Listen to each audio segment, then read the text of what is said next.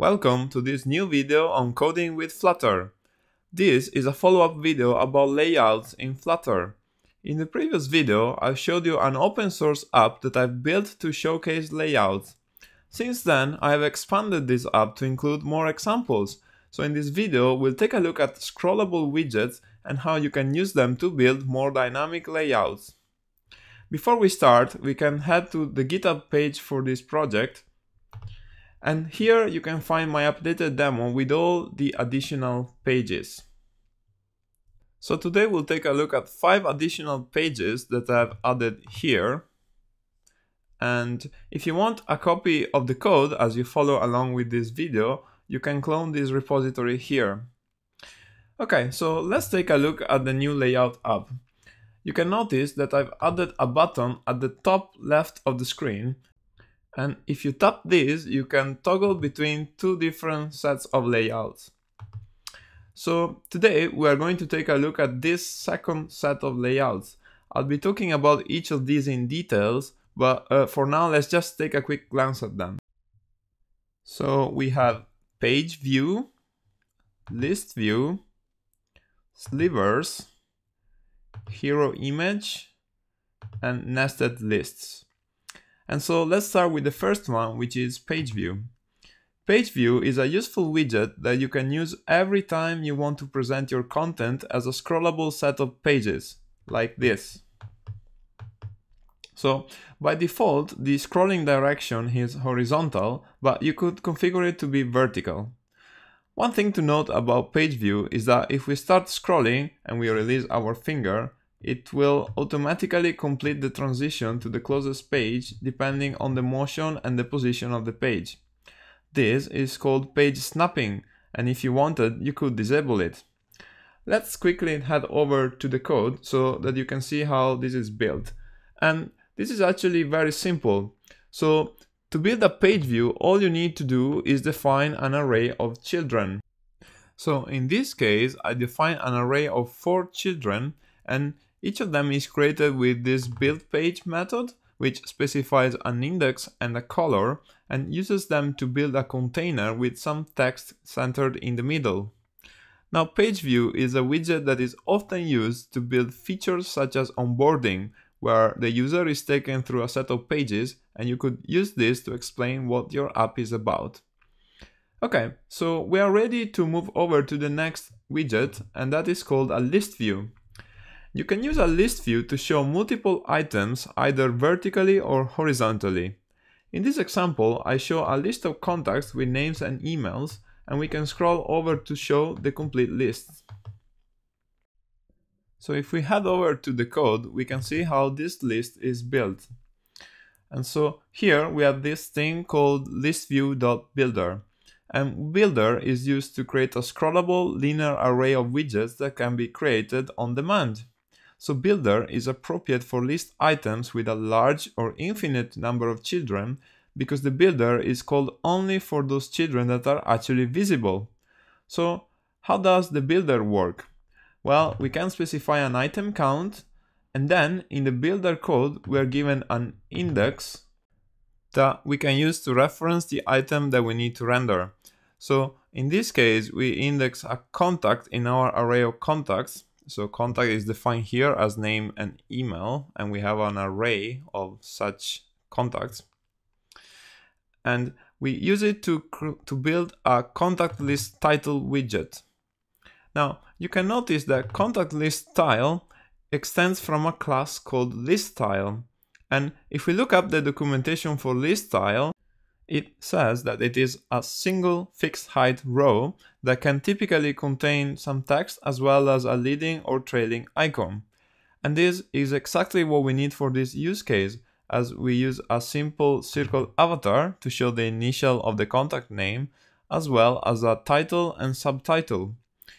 If we wanted, we could have built our own contact list style from a stateless widget, and we could have arranged our elements with a combination of rows and columns, but a list style really does the job here, so that's what we're using.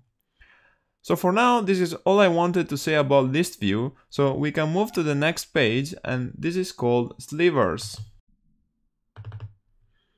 Now, I have borrowed the code for this page from the example code for the CustomScrollView class in the Flutter docs. So let's take a quick read at the docs.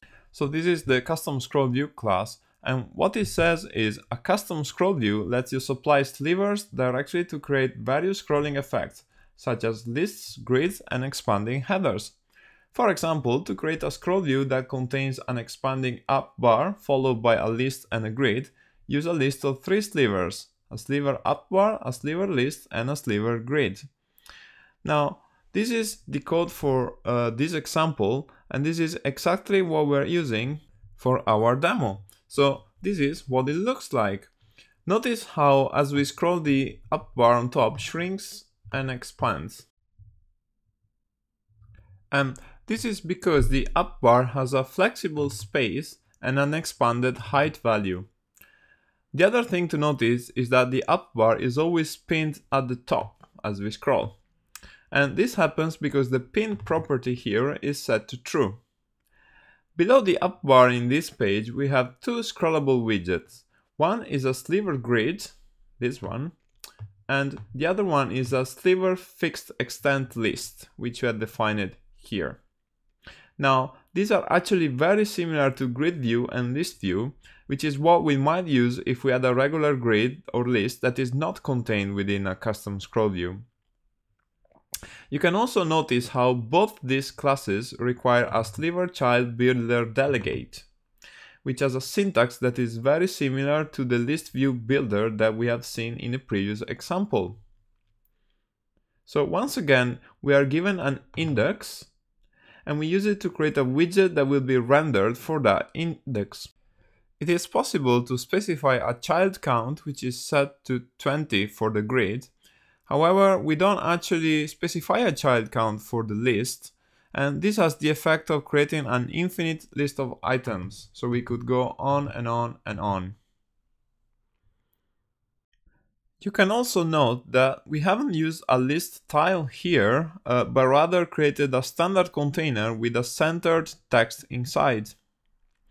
Now, this code here might look a little bit complex, so let's go through this once again. So at the root, we have a custom scroll view, and you can think of it as the container for all the scrolling content.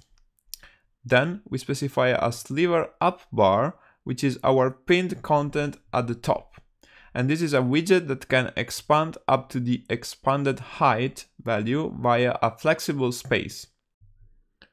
After this, we have a sliver grid and a sliver fixed extent list, which are 2 widgets that can themselves render multiple items. Now, we are not finished talking about slivers and custom scroll views. However, I want to move on to the next page and show you a couple of interesting things that you can do with them. And in this instance, I will also talk about this delegate for your sliver grid. So let's move on to this page. So the idea here is to create an image that stays pinned at the top with some content overlaid above it. The top area itself can expand and shrinks. And this is followed by a list of images that are laid out in a grid. So let's take a look at how this is built. And as you can see, the structure of the code is similar to the previous example. We have a custom scroll view, which holds a sliver persistent header. And then we have a sliver grid, which we use to show all our images. Now, the most interesting effect here is the hero image itself. So let's take a deeper look at how this is built. So if we were to look up the documentation for sliver persistent header, we find that it creates a sliver that varies its size when it is scrolled to the start of the viewport. And this is exactly what we need here. So we set the pinned property to true, and then we had to provide a delegate, which is the hero header class that we have defined over here. This class must implement the sliver persistent header delegate interface, and this interface requires that we specify a few things. We need a max extent, a min extent, a build method, a should rebuild method, and also a snap configuration object. For our use case, we only really care about the max extent and the min extent and the build method, while we can return true inside the shouldRebuild object and null for snap configuration. So if you're interested to learn more about these additional properties, I encourage you to look them up in the documentation. But for now, let's just focus on what we need. Min extent is the height that we want our hero image to have when the user scrolls down to reveal more content, like this. Max extent is the height that we want at the beginning or when the user scrolls back up. Now we have passed these values in from the build method of our hero page. So over here we have 150 points for min extent and 250 points for max extent. Okay, so next is our build method, and this is where things get really interesting. So we need to render our image with a text on top of it and our button to switch layouts up here. Now, as we have learned in the previous video, this can be done with a stack widget. So we create our stack here and pass a fit value of stackFit.expand to ensure that the stack widget itself takes up all the space available from its parent. Then the first thing that we need is our image. And by the way, I've bundled all the images that you see here within this project so that you can load them with the image asset method. For the image, we are going to specify a fit value of boxFit.cover, which ensures that the image covers the entire target box. Next, we have a gradient that is positioned at the bottom of the image, and we use this to ensure that the hero image text is clearly legible. And let me show you what I mean. So if I comment out the gradient code, you can see how the bottom of the image changes. So let's hot reload, and you see the background is now a lot lighter. So let's put this code back. And we're back to normal. Now, the code over here is used to add a subtle gradient between the image and the text. And this is a design technique that is often used to increase the contrast between the text and its background. So here we are using a linear gradient to get the desired effect. And if you want to know more about gradients, make sure to check the documentation. Now, the last two widgets that we want to talk about are two positioned widgets. Now the first one is to show our layout toggle button up here, and the second one is the hero image text widget. One final note is that we use this safe area widget over here, and it is important to use this every time we need to add padding to our widgets so that they don't clash with UI that might be added by the operating system. So for example, on iPhone X, we have this top notch and some system UI on top. And if we don't use safe area, we would end up clashing here. So let's see what would happen if I remove this and I hot reload. You see how this top button now is across the time indicator in the status bar. So that's what safe area is for. And just as a quick refresher here, so we use positioned because we want our widgets to be positioned on the top left corner for this button and on the bottom left corner for our text within our header. So that covers everything that we need to know in order to create a hero image.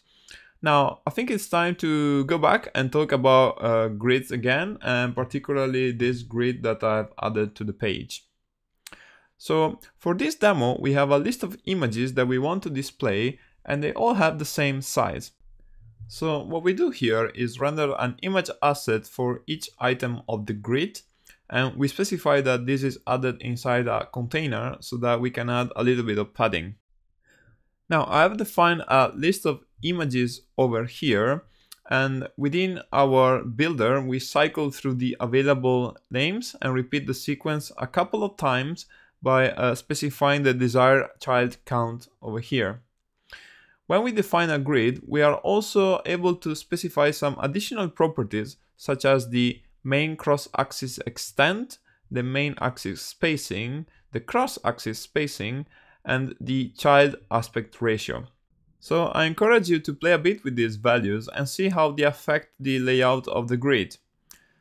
Okay, so we're all good. I think this page looks really good right now, and this code gives you all the building blocks that you need to build something similar in your apps.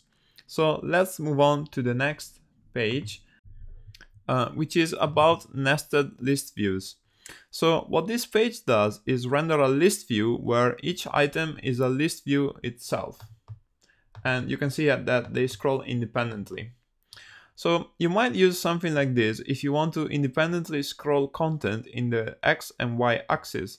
And so for example, if you wanted to show a list of movies grouped by genre, this is a layout that you consider using as each row is a genre and you can see the movies within it.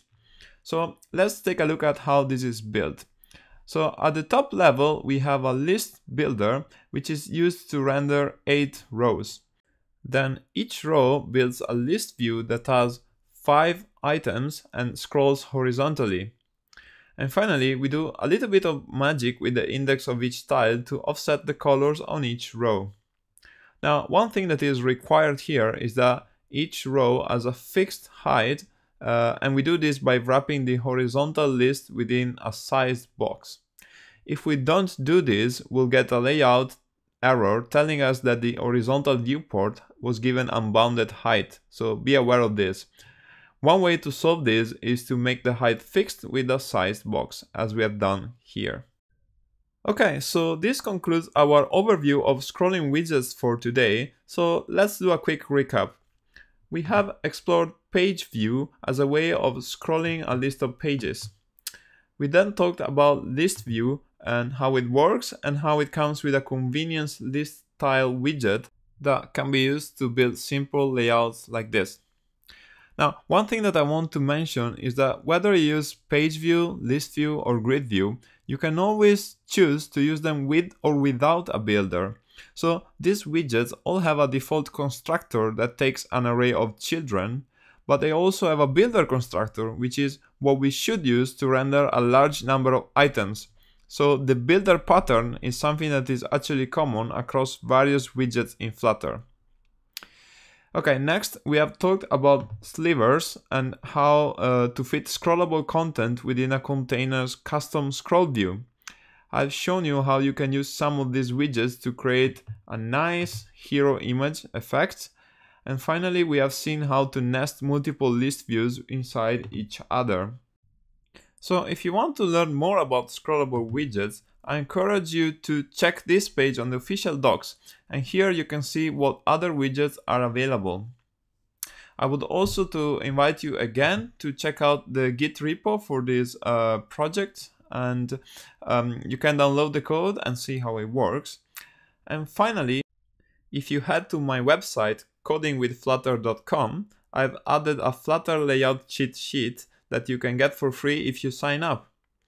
I hope you have enjoyed this video, and if you have any questions, make sure to ask me and I'll be more than happy to help. Thank you for watching, and I'll see you on the next videos.